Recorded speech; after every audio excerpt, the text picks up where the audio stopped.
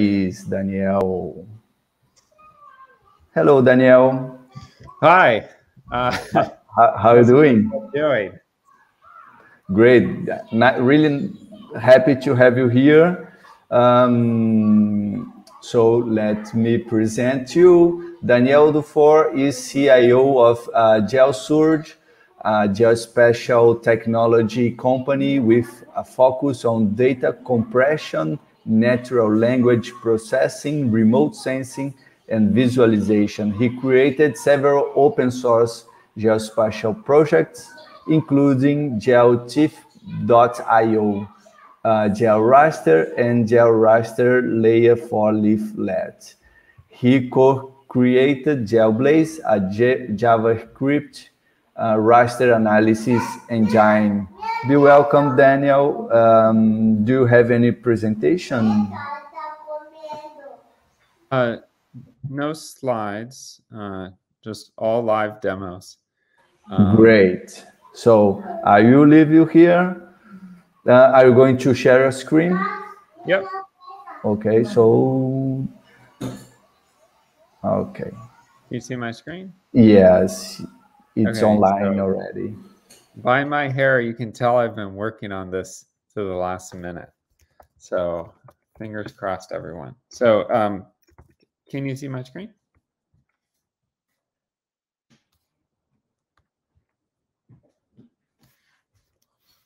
Yes, we can see our screen and we are all set.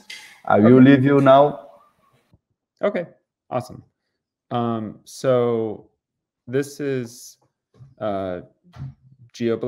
It's a JavaScript library that allows you to analyze GeoTIFFs. In our mission, we wrote this a long time ago when we were a little more ambitious, but it's to make it easier for people to do GIS, especially on their own device or in sort of a cheap way. So if you go to geoblaze.io, that's our community website, and that's sort of like your go-to spot to start. So you can view the source code. We have a community on GitHub within the GeoTIFF organization, and that's the good way to engage. And you can post an issue there if you find an issue, or you can email as well. We have documentation, and this is a sort of documentation on the different functions available. And we have observable notebooks that sort of showcase the functionality as well. And that's sort of what I'm going to demo today. So here's the first notebook here. This is something related to, I think, very important topic, climate change. And what we're doing here is we're loading a series of GeoTIFF files into objects that we call GeoRasters. We can sort of create a canvas to actually see the data with this toCanvas method. And then we run GeoBlaze's mean function on all of these global temperature rasters. So we're getting the mean temperature for each year. Yep. So then this is just statistics at this point. Plotly is a great library. You can then visualize the mean value of the GeoTIFFs and how it's changed over time. And then that's using the Plotly library. You don't need to like remember what this URL is. If you just go to geoblaze.io, you can always find your way back. Okay, so let's look at another example.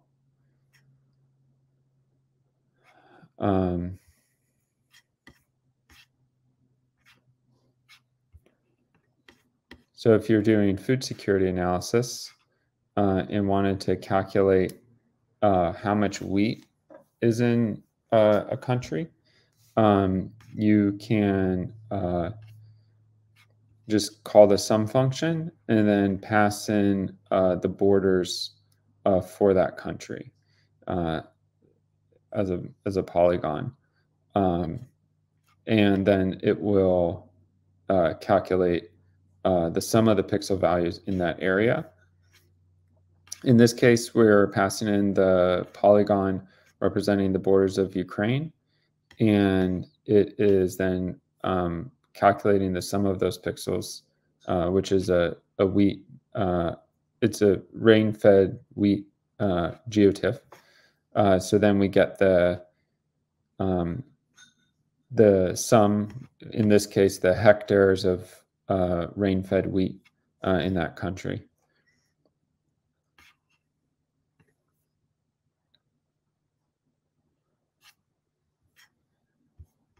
Okay, let's try this one. This is identifying wildfires. So there's a raster calculator function.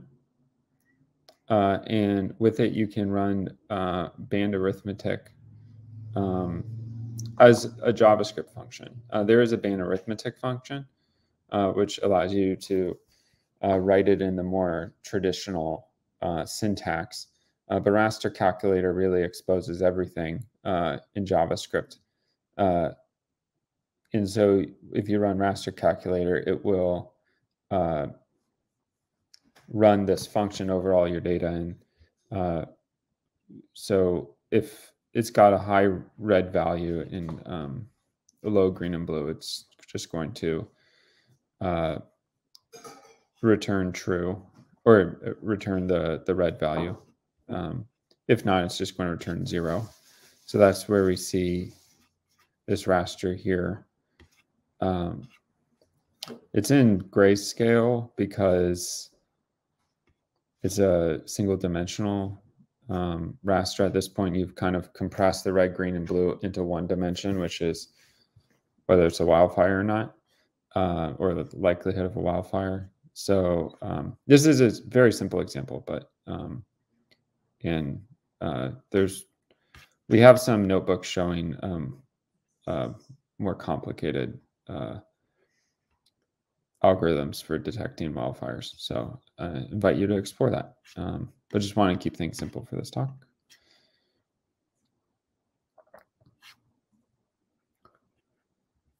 So if you're looking at socioeconomic statistics, this analysis helps you calculate the what World Pop's calling median access to antenatal care in Kigali, Rwanda.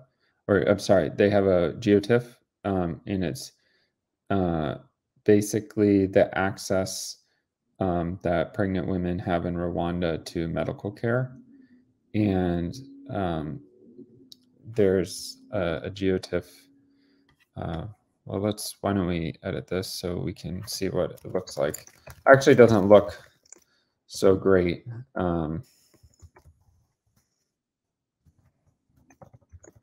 It's kind of hard to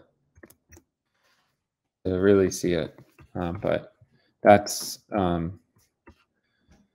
so that's sort of what the GeoTIFF looks like. It seems like access is evenly distributed. And so the median value in for their raster for the borders near Kigali, the capital, is 0.4. And I don't remember what that that number represents, but it's something you would have to know from them and read on the metadata of the GeoTIFF.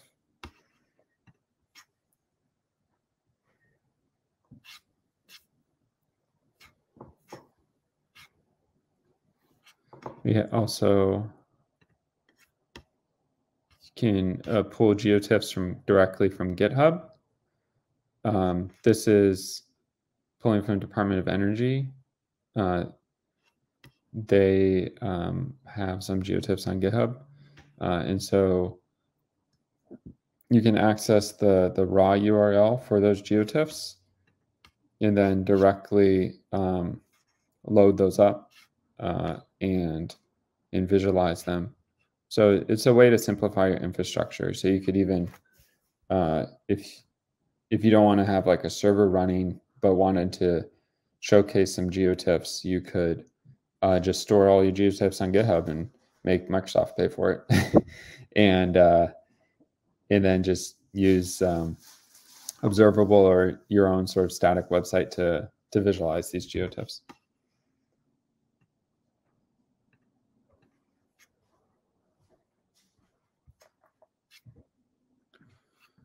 So just checking to see if there's any.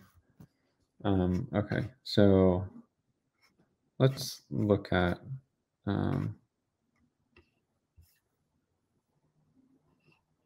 in a simple example.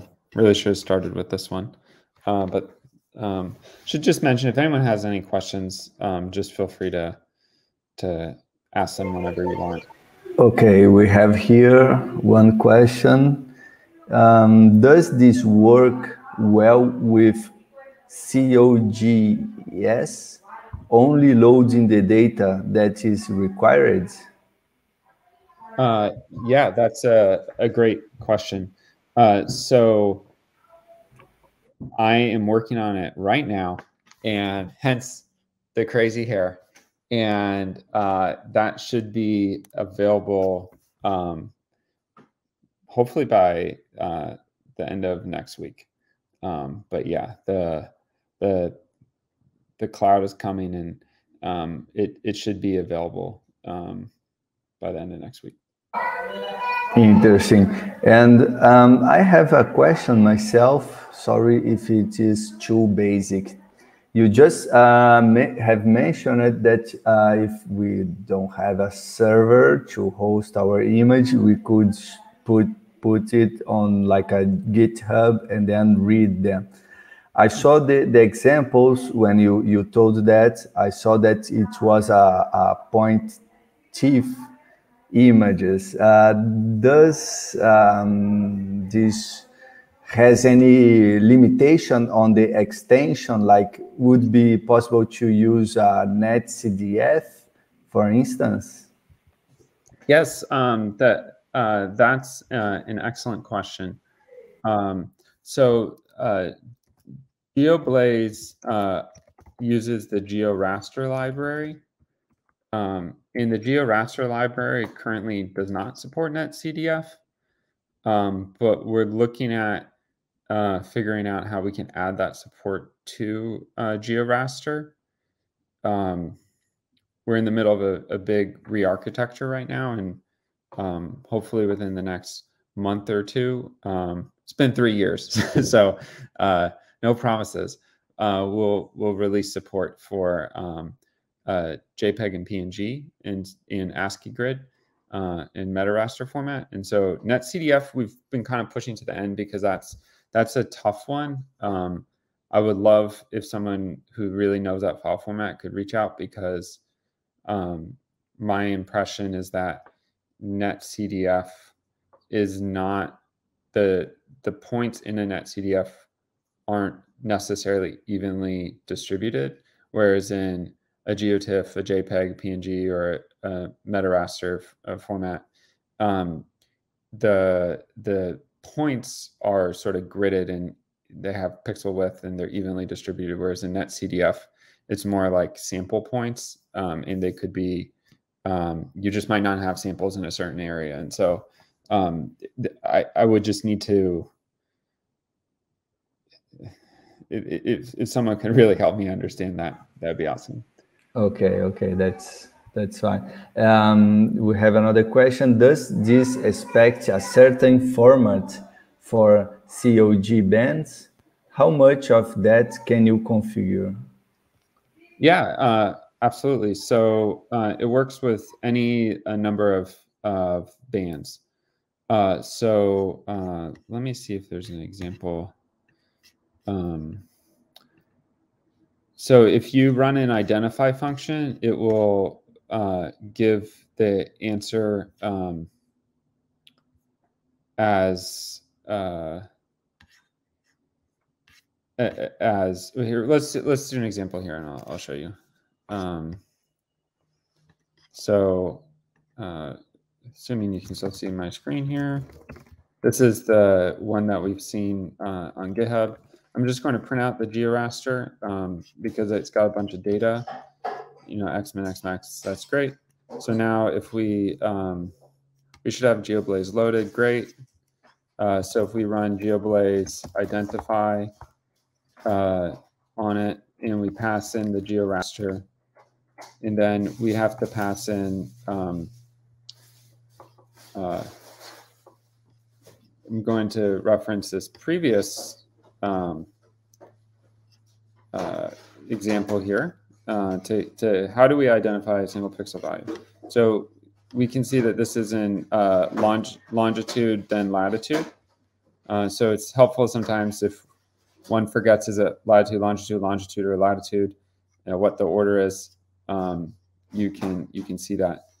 And so we're going to just create a point. Why don't we just try to put it somewhere in the middle of the raster? So we can do Xmax, and we're just essentially computing the average of the X dimension, or what's the centroid. And we'll do that for the Y dimension too, and get the middle point there. And then we'll see the identify. Wow, that was fast. Okay, so because it's all happening in the client side, you saw that result just came back really quickly. And in this case, we have 4 bands. We have an alpha band as well, so red, green, blue, alpha. You can imagine maybe if you had like a NDVI thing, you might have NDVI GeoTIFF, you might have a near infrared band as well. And so it just gives you the location, the values at that location for all the bands. So you would just need to know what each band means. But here, the red band's 247 in the middle of the image. And then the green 255, blue 246, and then the alpha band is 255. So we can imagine that, I guess the middle is kind of a white pixel. So that's why those values are so high. But it can work on any number of bands. And then as an example, in this image, there's only 3 bands. So you get 3 numbers back. If you have maybe like a sort of mega GeoTIFF of some of the modern satellites and you have 20 bands or something, you get 20 numbers back.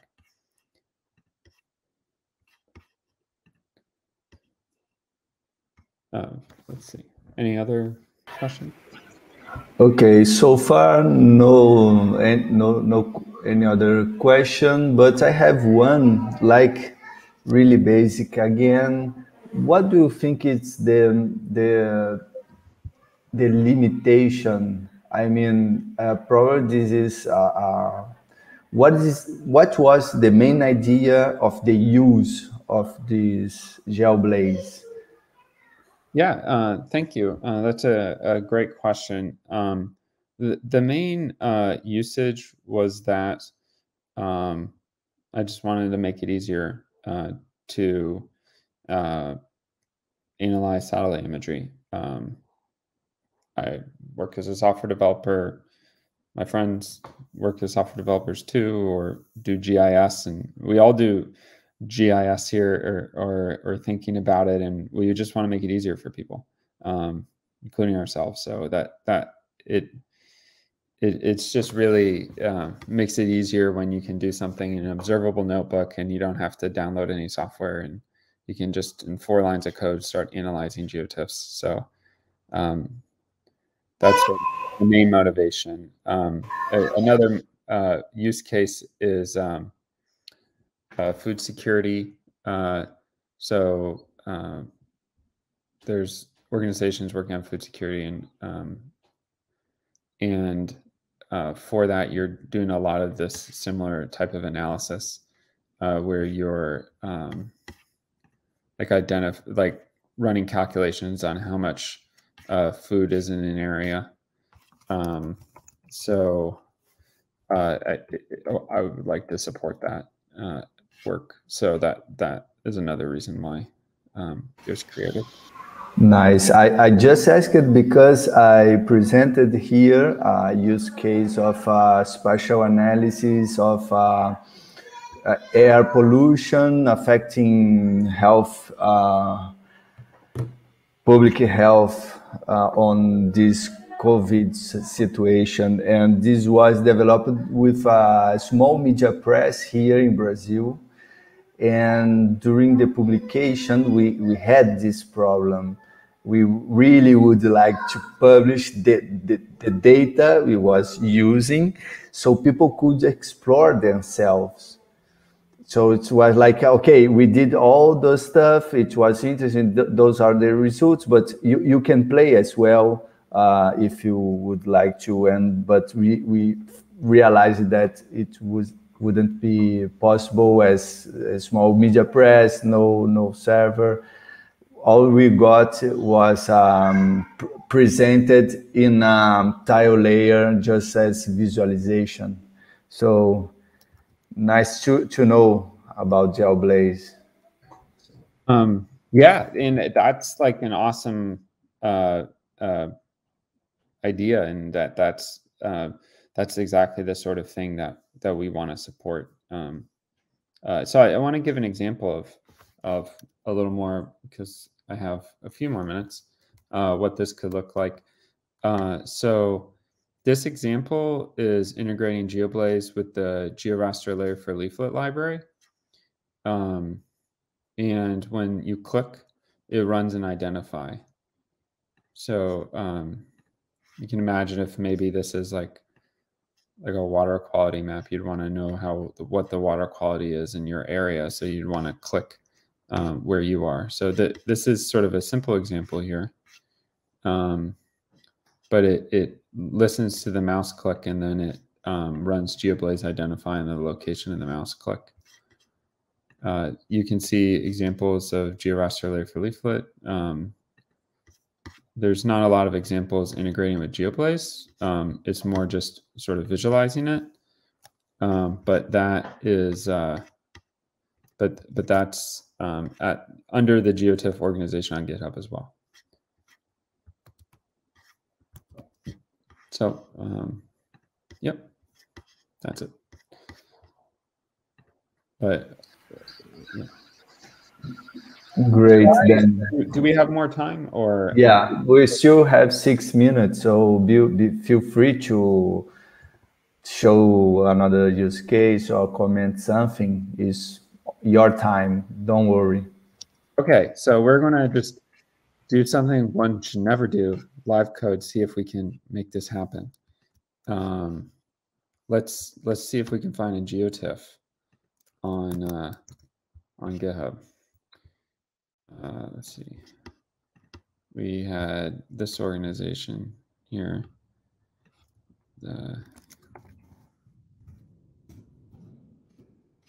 So let's see, we got some TIFFs here. See what's looking good. I don't know what this TIFF looks like. Maybe GitHub could consider using GeoRaster layer for leaflet to visualize some GeoTIFFs. So we're gonna want to grab the raw URL so we can look into the downloads, and then copy that link address, go to observable, and we'll create a new notebook.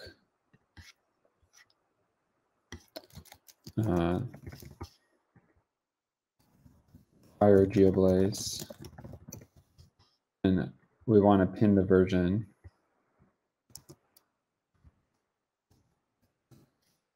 And then we want to load the data. And then we want to visualize it.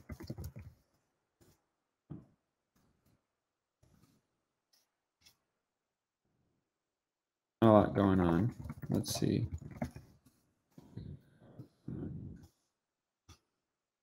Why don't we try another GeoTIFF? Okay, so there's just something going on with that GeoTIFF. Not sure what it was. But yeah, we can see these sort of GeoTIFFs here. You can look at the X-min, Y-min values, and we can why don't we just get the sum of the pixels? So that's the sum of the pixels across all the bands. And if we wanted to get maybe the minimum pixel value,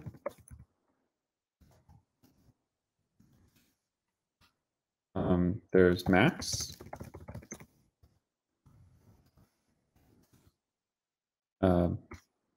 Okay. Maybe we can. I don't know. That's there's other. Oh, there's histograms too. Oh wow, I'm not sure what that is. GeoBlaze.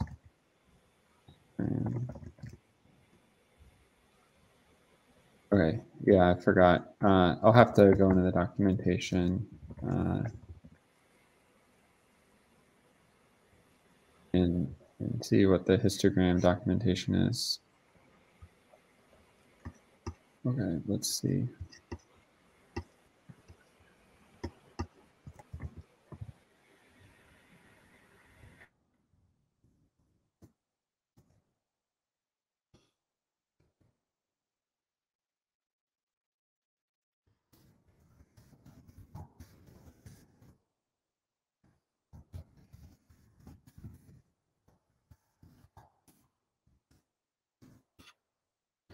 So then we just calculated the histograms. So for each band, how many pixels there are at 0. So we can see for the red band, there are 54 cases where the red value is 0.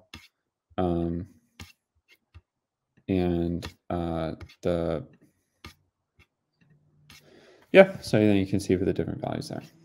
Well, I'll maybe end it a little early unless there's anything else. I'll also drop into the chat in a minute some of these links in my email address as well, in case people have any questions. That's great. Thanks, Daniel. And just a question, this notebook you was using?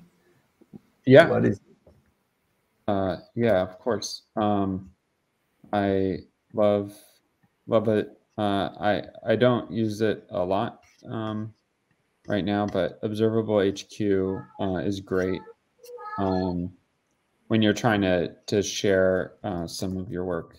Let me go to the, yeah, so it's great. It's kind of like Python, Jupyter it's kind of like Jupyter Notebooks, but just in total JavaScript.